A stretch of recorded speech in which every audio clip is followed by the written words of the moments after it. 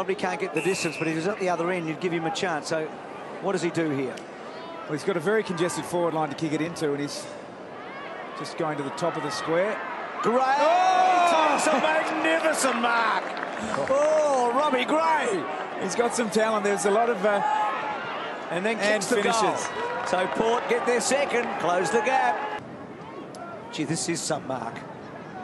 Oh. Got to love the confidence. He's not a huge man in stature, but to back his ability and launch from there. Now Chapman looks up, decides to go bang to about 25 metres out. Bartel tried to get a crack at it, and young Pittard, good hands, good mark. Brogan a bit slow, back to Logan, and then Corns, Tringo should get a free, I think, and it's a good mark.